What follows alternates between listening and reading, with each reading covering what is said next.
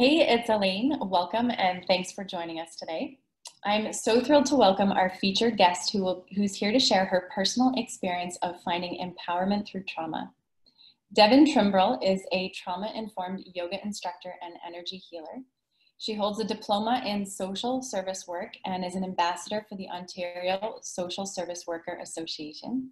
She has worked in frontline youth and adult crisis, mental health, addictions, trauma, suicide intervention, and a youth ministry-funded criminal diversion program. Devon created Emerald Topaz Healing in 2017 after a near-fatal car accident, and now supports others one-on-one and in workshop setting to take control over their healing journey and find empowerment through trauma. Devon, it is so great to have you here today. Thank you so much for joining us. Thank you so much for having me. It's honestly so awesome to be here and to be able to sharing some tools in my journey. I want to just touch base with everybody to begin with. Obviously, our topic is trauma, and we'll definitely be getting into some things that are potentially really triggering. So what I always like to do in settings like this is just to ask everybody to write down one name of somebody that's a safe space for you. If at the end of this that you need to kind of debrief with and go over some things, and you can reach out to, and then after that person, just write down my name if that person isn't available to hold space for you, just so you have that backup just in case. Mm-hmm. Thank you for saying that. So I want to start by going back in time. I'd love it if you could walk us through some of the major life experiences that have really shaped you and your path of now serving and supporting others. Tell us a little bit about this. Yeah, so it's a pretty long story, so I'll try and keep it brief. I know we talked about that. So I grew up, as I said, in Toronto. I grew up in a small sort of pocket of Toronto, Don Mills, and then also spent a ton of time in Flemington Park. So I was honestly raised in an entire community and family and extended family of educators and helpers and volunteers and community workers and community justice activists. My mom ran a Red Cross in Flemington Park and then an ESL school, and my dad was a politician. My godmother ran the Red Cross after her. So I really don't remember a time where I didn't volunteer. My grandparents volunteered their whole lives. My parents have, my siblings have. So I was very much raised to be socially aware and socially conscious. And helping others was something that we did throughout the week, on weekends. It was just something that was part of our day-to-day life, and I don't really know anything different. For me, though, I began to have a lot of struggles in and around 7 and 8 years old. My dad had left politics. There was a lot of kind of chaos and upheaval in our home, and then I was abused by a abuser. And for me, experiencing sexual abuse, you don't know as a kid that that is wrong at the time. So very quickly, within about a year or two, can you not hear me? I can hear you now. Yep. Okay. Within about a year or two, I started to experience symptoms of that trauma. So it started with anxiety, not wanting to go to school, having a lot of just, overt expressions of trauma. I, was always sort of described as family and close friends as being like an overly sensitive kid. I was overly emotional. And then really by the time I was 12, I had been abused by 3 other people, and all of them, which I think is really important to mention, were known to my family.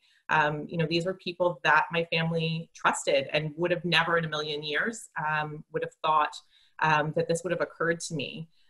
So my parents, given the positions that they were in, my dad was Minister of Health until I was 7, utilized that platform to help to get me support. But it was really support for my symptoms. So by the time I was 15, I was really, really struggling with managing the symptoms of my anxiety. And again, not really understanding where that was coming from and simply feeling that in my body in such an intense way, it was decided that I would be medicated. So at the time, the medication was really beneficial for me to manage my symptoms of anxiety. And it was coupled with, going to counseling and doing CBT and biofeedback and a lot of different somatic type things. But again, nobody was asking me those questions of where it was coming from. But if you don't know as a child where that root is from, or if what occurred to you was even wrong, then you can identify that as your, onset issue that's happening. So I was able, being medicated, I was able to mitigate those symptoms. I still really struggled with panic attacks and panic disorder and anxiety disorder. At the time, was diagnosed with a generalized anxiety disorder and panic disorder. I was able to work. I was able to, even though I went to alternative schools that were able to better support me in my sort of specific unique needs, I was able to graduate. I moved away. And being medicated never seemed like I had any other choice outside of that. That was just sort of, I was told that that would be sort of my life. I ended up going into retail. I was a successful retail manager for a long time. I moved to London and I became a retail manager. And then I had a workplace injury. I slipped and fell on the ice and wasn't able to continue in my job and needed some support from my employer. And unfortunately, my employer, like so many people, weren't willing to support me or accommodate me. So they terminated me, which then, actually I should mention, about a year prior to that happening, I had come off of medication with the support of my physician and some other holistic modalities, and was doing quite well and was managing and sort of digging into where those traumas had come from, and had started looking at those traumas and working through that healing process. Then when I was fired, it really brought on a lot of symptoms of depression. For a lot of people that experience trauma, it can manifest, especially if it's suppressed and you're not given the emotional tools to be able to process it. It can manifest in chronic illness, chronic disease, chronic pain, fibromyalgia, things like that. So that was my experience. I developed a chronic pain condition because of it, as well as depression.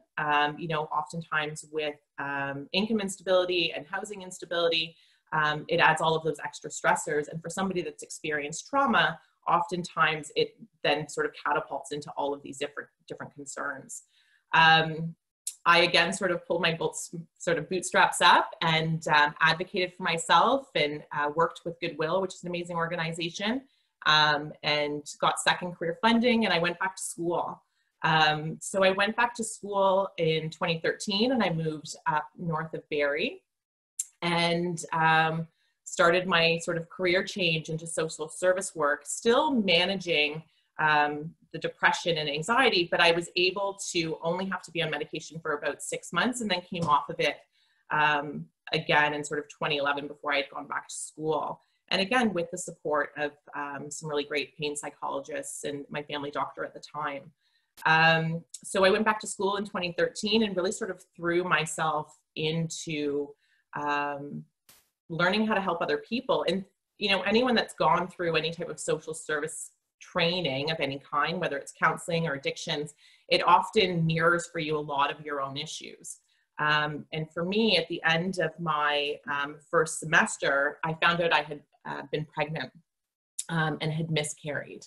And for me, the trauma of that and trying to process that was too much. So I really just buried that down and carried on in my studies and really focused on that. I went to the field. I worked for a couple great organizations in Barrie, Elizabeth Fry, where I worked with youth directly in a criminal diversion program, and then crisis support with the Canadian Mental Health Association. And for me, so much of my healing in that time was from helping others find healing in their own journeys.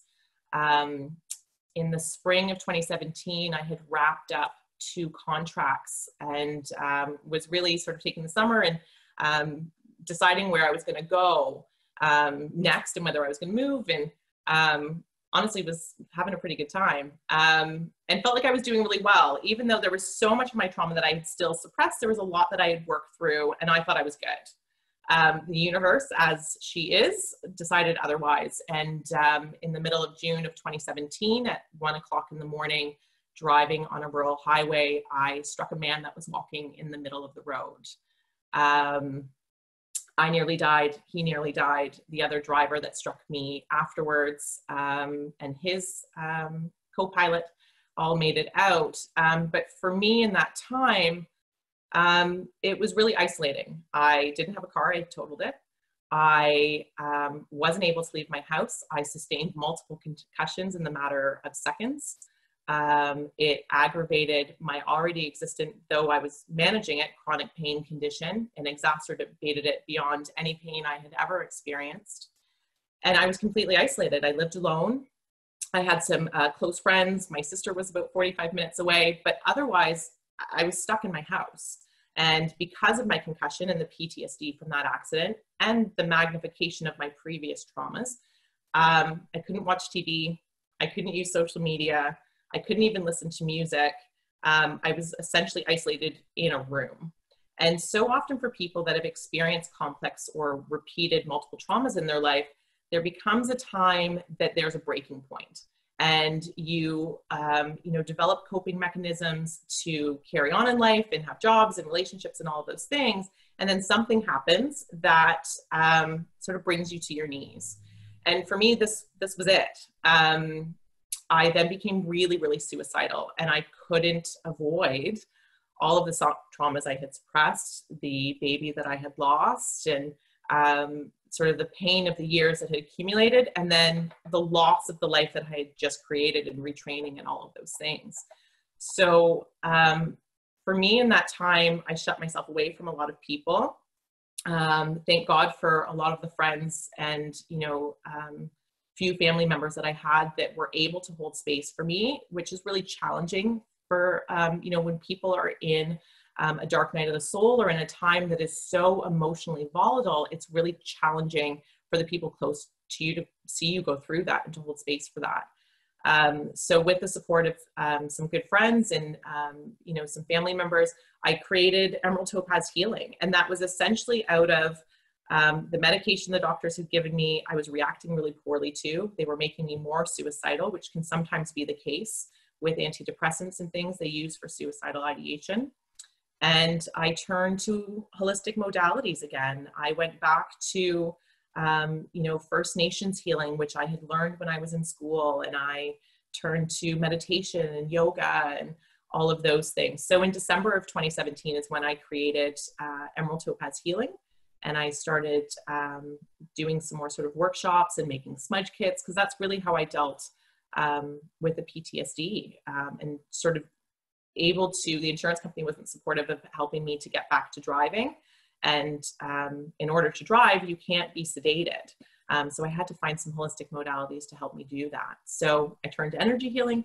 I turned to some First Nations healing, and then really just had to dig into my traumas and start feeling through everything, which is a really, really messy endeavor. And oftentimes we think of these breakthroughs in our healing as being these beautiful, glorious, white light, peaceful things. And the reality and the harsh truth of it is they're not. It's usually really dark and messy and, ugly crying and days of not showering or eating, and to get through to the other side of it. So that's really sort of become my mission, is talking people through that and normalizing the experience of a healing journey, and demystifying, the white light prettiness that we're so often told to expect. Because for a lot of people, they hold a lot of shame and guilt, not just about their experiences, but then their experience of their healing as well, that it doesn't look the way they think it should. Mm-hmm. Yeah, I want to thank you so much for sharing that. I love all the detail that you described, because I feel that traumatic experiences can be so unbearable and intolerable at times. And I think so many of us are vulnerable or susceptible to really pushing them out and acting like nothing happened. So I'm so happy that you brought up that point about like the chronic pain that you were experiencing, and other it all just sort of came together. And I love that you really emphasize that, because traumatic experiences in our earlier years can really make it difficult for us to establish safe and trusting relationships as an adult. And I think it takes tremendous energy to keep functioning while carrying the memories of the past, the shame, the weakness, the vulnerability. Yeah.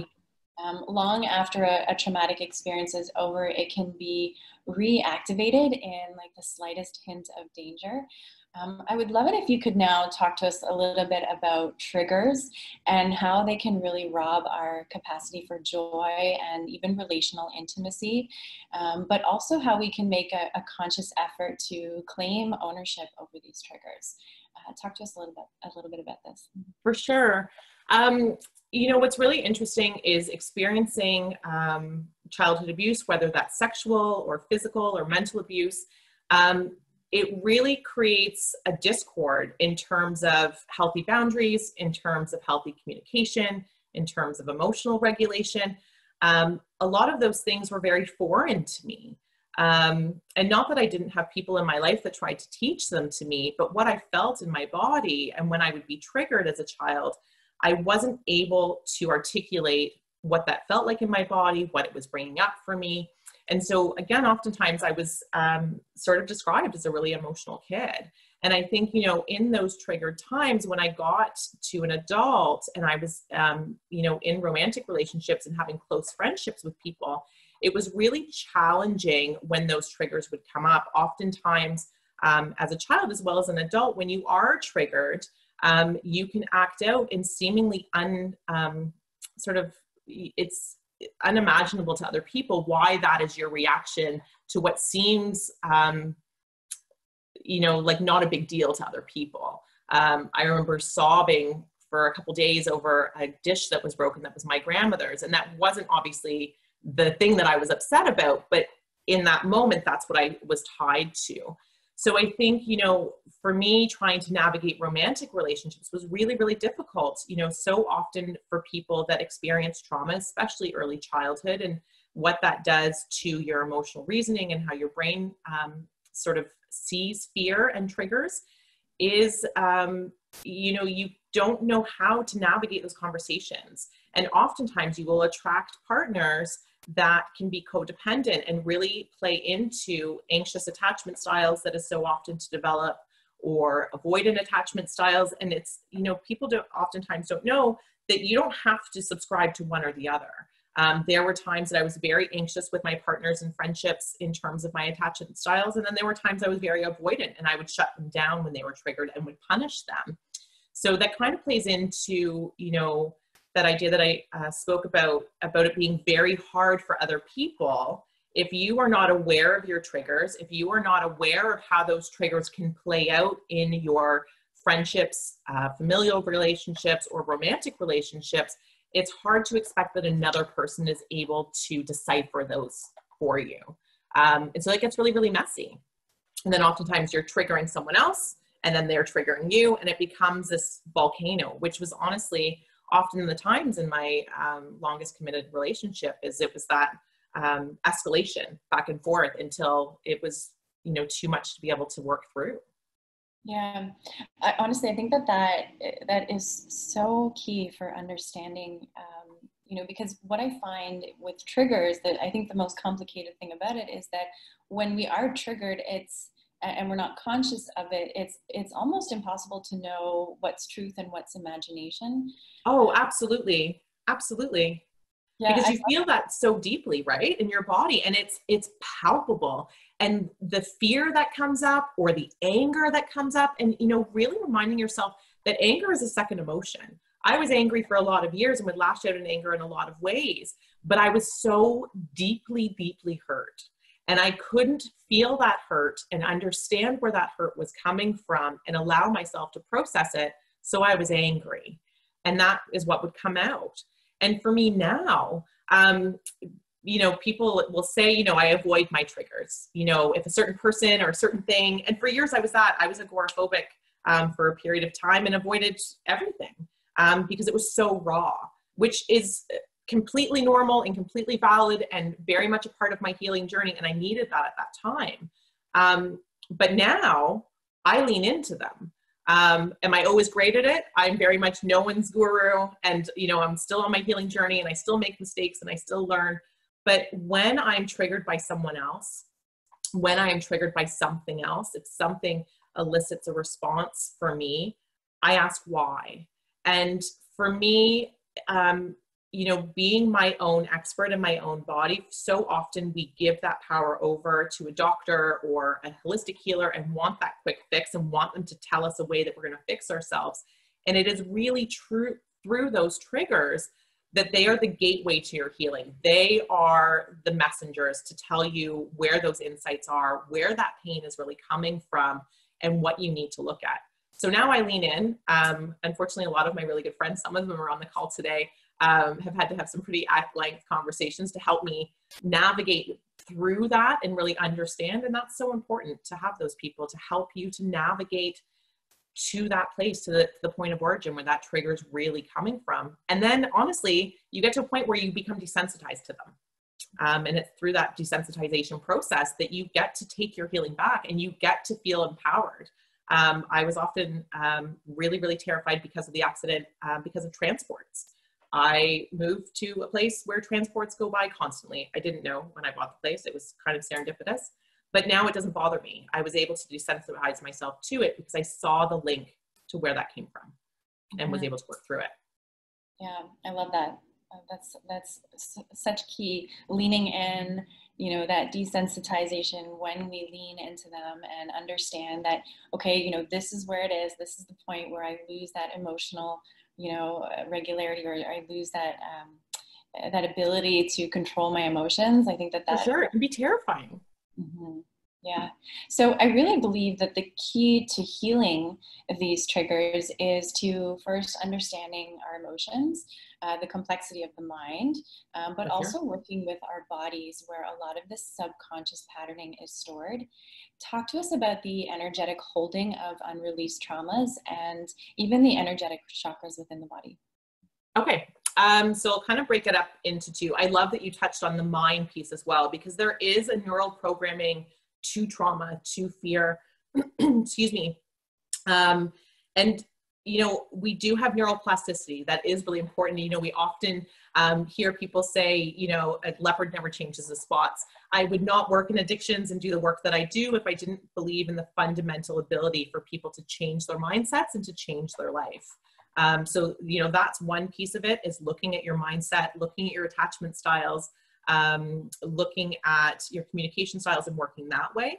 In terms of energy being held in the body, you know, with the understanding that energy is never broken, right? It either changes forms or it's able to be released within your body. And when we are unable or don't have the tools to process traumatic events that happen to us, or have a safe space to be able to work through that, your body holds it.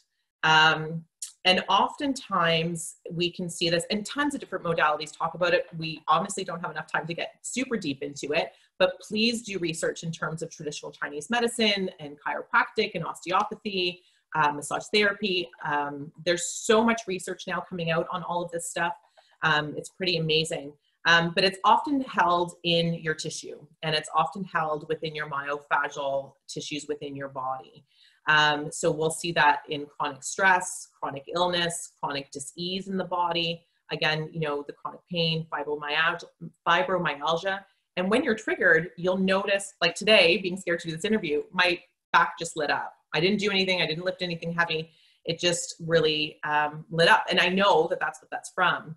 But I actually made notes on the chakra because I didn't want to miss anything. So for those of you that don't know, your chakras are the energy points in your body. And what is absolutely beautiful is that the yogic chakras actually align to the meridians used in traditional Chinese medicine. They align to the meridians used by chiropractors. They align to the meridians used by osteopathy and massage therapy. So many different holistic modalities. If you lay all of their body maps, they all align. So it's seen in lots of different areas. So your root chakra essentially is right at the base of your spine, at your perineum, and it is the seat of your survival, the foundations of your life. So this is commonly a problem for people of early childhood or sexual abuse at any time in your life. It is generally blocked by fear. That is usually the emotion that comes up with that. And generally, you'll notice that you'll have low back pain with that, male or female, that'll come up with that, as well as some bladder stuff. For a lot of people, bladder lights up with a lot of different chakras. Your sacral chakra is your pleasure center. Again, another one that is highlighted with sexual abuse as well. The blocking emotion generally for the sacral chakra is guilt. And then with that, it's generally your hips that are affected. I love that I'm showing you and you can see me. Your hips are affected by that, as well as bladder, menstrual cycle, and prostate can be affected for men as well in that area. Your solar plexus, is taught by me by a First Nations elder, is the seat of your inner child. So your willpower, how you stand up for yourself, and it's generally blocked by shame. With this is generally issues with your kidneys as well as digestion. So for a lot of people, in terms of feeling that in their body and anxiety, you'll often get that indigestion or upset stomach. That's generally a blockage in your inner child's solar plexus area. Your heart chakra, really in the center of your chest, has everything to do with love. How you give love to others in the world around you, but also how you accept it and how the boundaries you set around it. This is generally blocked by grief and sadness. This one, obviously, heart disease is a huge one. In terms of anxiety, for me, experiences of anxiety and PTSD, I'd often feel heart palpitations, so much that they, did tons of tests and there was nothing wrong with my heart. My heart chakra was just blocked, and I needed to release what I was holding there in terms of that grief and sadness of the loss that I had experienced. Your throat chakra is all about your truth, but not just the truth that you express outwardly and using your voice, but the truth that you seek out in the world as well. It is blocked by lies. In terms of ailments, thyroid conditions are often linked to throat chakra blockages. And then experiences of panic attacks when you feel like your throat is closing. Oftentimes you'll see people holding their throat when they're panicking. That's a throat chakra blockage. Third eye is the seat of your insight and intuition, and is often blocked by delusions. So perhaps the delusions that you carry in your life to help suppress those emotions. Experiences that you may have are vertigo, headache, blurred vision. Again, all of these are things that are commonly experienced during panic attacks. And then your crown chakra is literally the top of your head. And it is your connection to a cosmic or divine energy or a higher power. And it is often blocked by your ego attachment. Excuse me. So again, those blockages you put in place, your persona in the world, the masks that you wear are often attributed to that. And the number one thing for that is headaches. When I was a little girl and I would have panic attacks, I would describe it felt like a giant was ripping my head open. That's how I described it at 10 years old. And that is often the case with a crown chakra blockage. Mm-hmm. With these energetic points in mind, and with the idea of the body holding some of this unreleased trauma, can you share with our listeners today some self-regulation and healing tools for managing symptoms of trauma? You can share, I don't know if you want to share for all the chakras or for some of them, that would be awesome. Yeah, honestly, doing chakra specific, there's tons of crystals that I use for different releasing within the chakra. There's yoga specific to each chakra that will help you release as well. I think really in terms of finding empowerment in your healing and releasing energy within your body as a whole, your chakras as a whole, or specific chakras, is really becoming very curious about your body and what you're feeling. Because as much as your triggers are messengers, your body is a messenger, and your body will tell you where it needs to release. And for me, really, I, really became very curious and would refer to myself as my most fascinating case study, because the more I dug in, the more messages my body would give me, and the more I was able to listen to those messages and continue to make progress and sort of elevate not just my consciousness within my body, but outwardly as well, in my ability to help others heal. So I have a pretty long list of self-regulation and healing tools, and I think it's really important to know that everybody's tool belt looks different, and what works for one person isn't going to work for you. And the more options you have in your tool belt, the more you're able to rely on those. I think that, it's really important that we don't compare our healing journey to other people, as well as not comparing, your traumas to other people. We didn't get to this place in the same way, and how you heal isn't going to happen in the same way as it happens for someone else either. So some self-regulation and healing tools, meditation and breath work is really, really big. Deep belly breathing, you know, really helps to release the diaphragm, which is a huge connection to your vagus nerve, which will help with overall relaxation. Again, I spoke of yoga and chakra specific work. There's a beautiful Hawaiian forgiveness prayer called Ho'oponopono, which is I'm sorry, please forgive me, thank you, I love you. You can do those specific to each chakra. You can do it outwardly to people that have caused you stress or harm or trauma in your life. For me, something that has been beautiful and very healing is the burning of herbs and resins, which can be found, again, all over the world on every continent by many indigenous groups as well as faith-based. So it's the burning of herbs and resins to cleanse energy. For me, for trauma, really Palo Santo is my go-to, as well as frankincense resin. And then really finding trauma-informed energy healers, whether that's a naturopath, whether that's a holistic energy healer like a Reiki worker, much as myself, an energetic or trauma-informed chiropractor. I have a great chiropractor here in town who did trauma-specific training on trauma-specific releases, as well as osteopathy. Traditional Chinese medicine is another huge one. You know, they talk a lot about the different energy points in the body and emotions that are stored and tied to each specific organ and chakra point. Cupping and acupuncture as well. And then really becoming acquainted with your triggers. Again, we spoke of that a little bit, but looking at them as allies rather than your enemy and as messengers. And then identifying safe people to hold space for you. And understanding that not everyone in your life is going to be able to come on this healing journey with you. Not everybody is going to be able to hold space for you when you need, and learning how to offer that understanding. Perhaps they've been traumatized in their life and they can't hold space for you. Maybe they've just had a hard day and they don't have the energy to hold space for you. And maybe it's just they don't have the tools to be able to give you what you need in that moment, and that's okay. And honestly, learn. That is, become curious about all of the information that's out there. You know, now again is a time where there's lots of podcasts available. There's lots of, you know, Instagram. I follow Laura Hesp. She does some amazing things. A friend of mine runs with Deer. She does different tinctures and things like that. That's been really supportive for me now that I'm not medicated. Mastic Kip also is another one I follow. And then there's loads of books.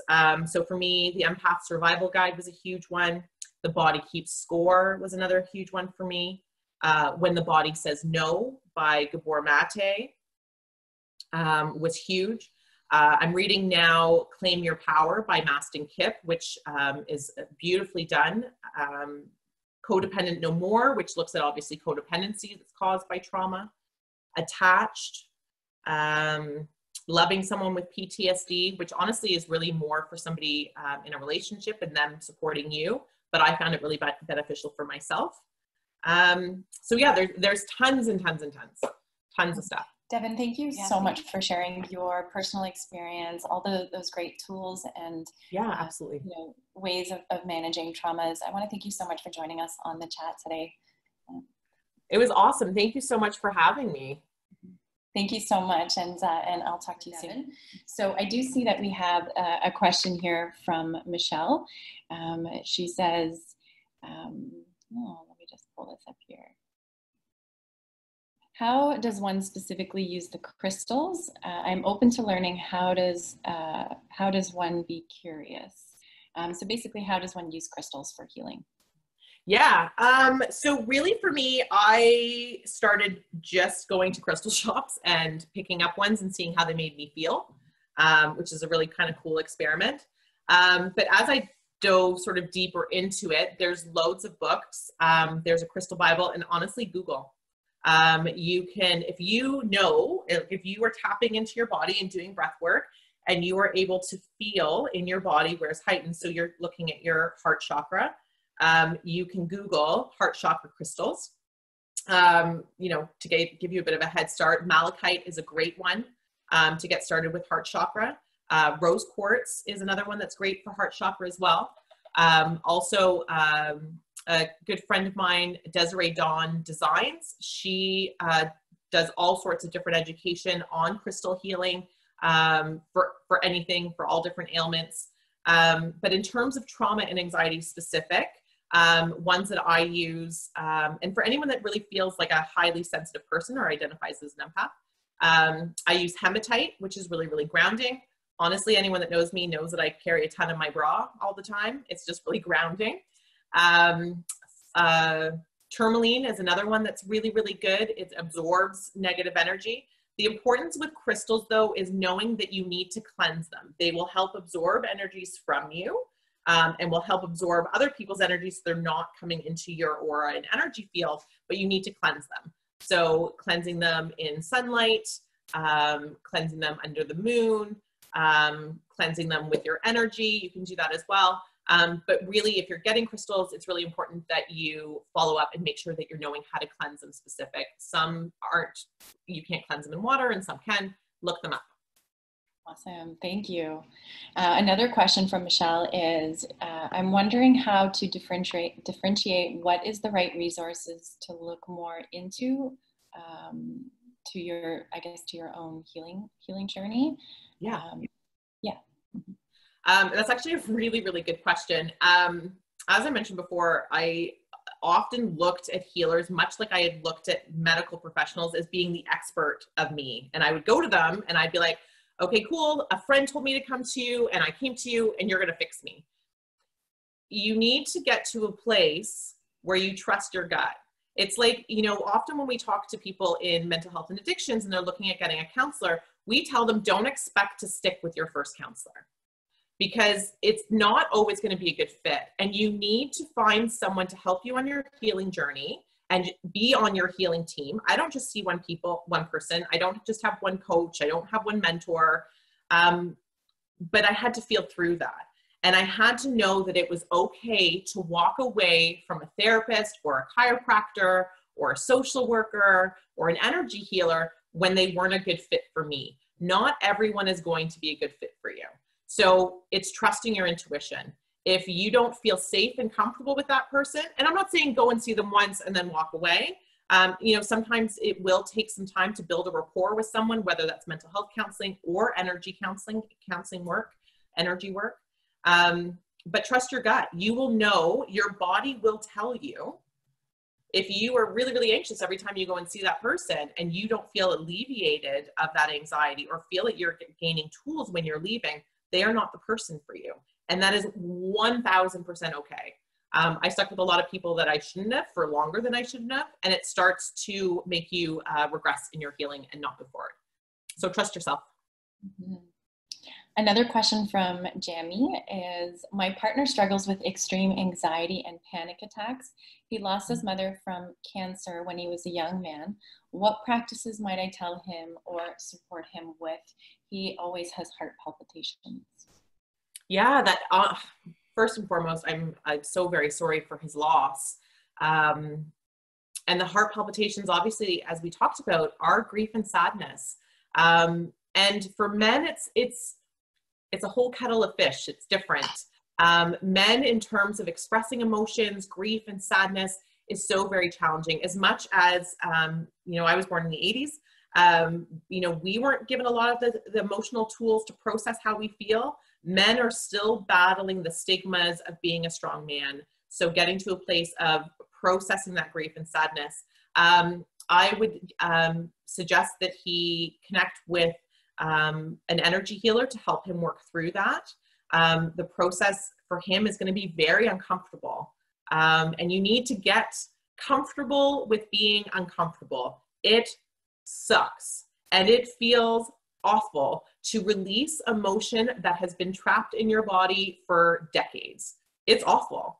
Like, I will not lie to you. It is soul wrenching, but the other side of that is much lighter and freer, and you are able to navigate the world so much better, and you won't have that anxiety plaguing you. So he needs to do some work around releasing from his heart chakra. So doing some sound vibrational healing, you can look up solfeggio frequencies, and meditating to those will help to shift.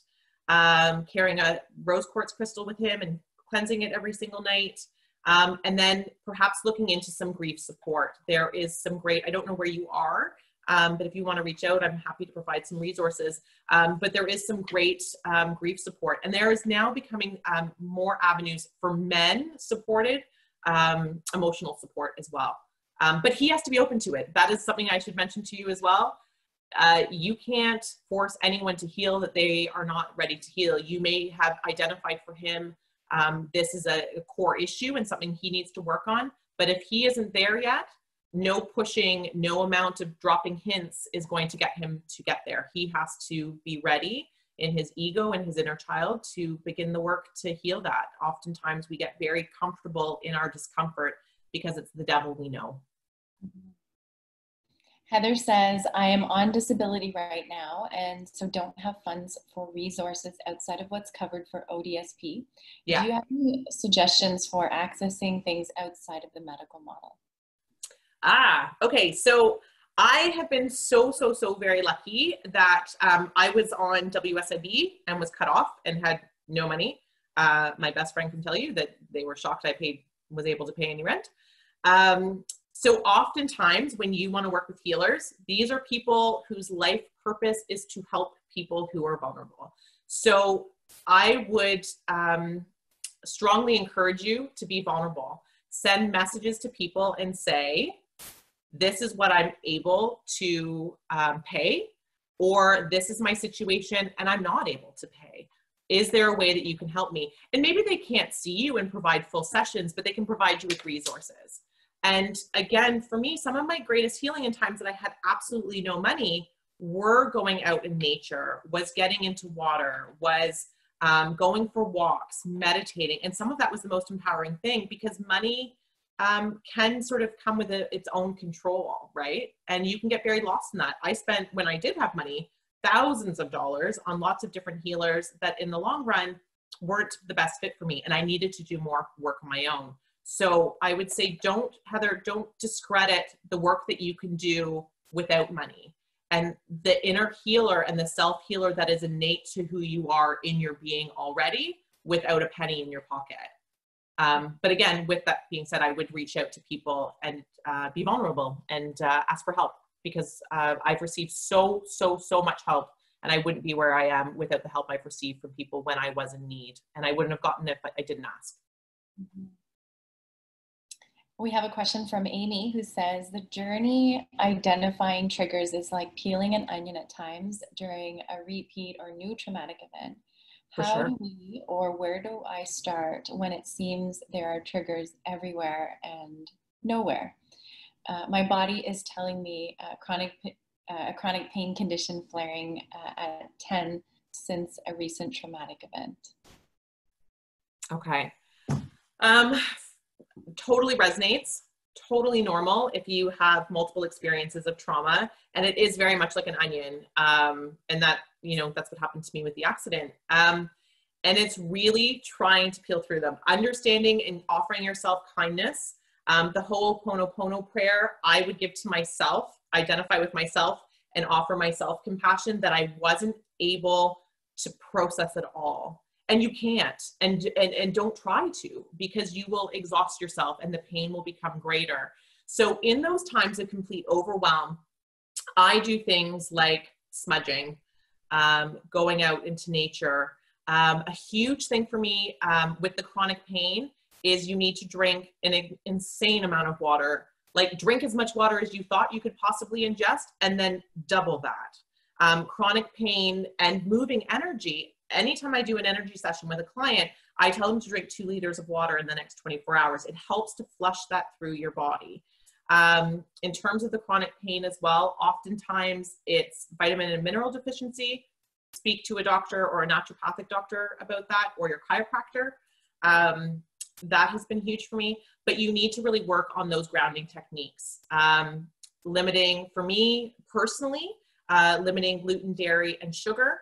White refined sugar has played a huge role in me managing my chronic pain. I don't take any medication for that. It's really bad flare-ups that force me to, and I drink a ton of water. And then all of those different grounding techniques. So where your pain is in your body, doing yoga specific to that, and then breathing in white light into that area, and then exhaling any negativity or anything that no longer serves your highest and best good that's plaguing your body. That's a really brief answer. I'm so sorry. Please reach out. Thank you for sharing those grounding techniques, because that was actually a question that Jamie just asked, so I feel like you kind of just tackled two with one. Cool. Our last question is by Shalini, who says, if there is too much of body dissociation because one isn't able to exactly point out or feel the trauma in the body, what do we do to get back to the body, especially to explore those triggers stored within the body? That's honestly an amazing question. Thank you so much for asking. Shalini, am I pronouncing it right? Shalini, yes. Shalini. So dissociation is huge. And dissociation is a way that our bodies try to protect us, essentially, when the feeling in your body is too much to manage. Again, a lot of the same answers that I went over in the previous question just before this one. So those grounding techniques.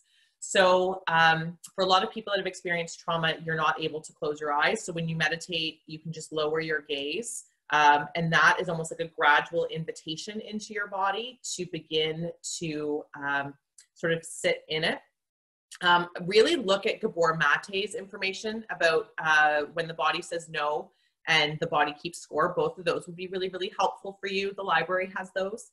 But the breathwork exercises, that is how I found out at 12 years old that I had anxiety or was diagnosed with it, is I was told I was holding my breath all the time. And that is so common. And when you hold your breath, your spirit, in a sense, your consciousness within your body almost suffocates. And that's when you feel that dissociation period. So all of those grounding techniques, I think, would be really beneficial. And some gentle sort of light flow, really low to the ground, grounded yoga. Would be a really good place to start. And then honestly, if you are really struggling with the dissociation and it becomes quite fearful for you, which I can attest can happen, reaching out to a crisis line or finding an energy worker / counselor that is able to support you through that and what's coming up for you.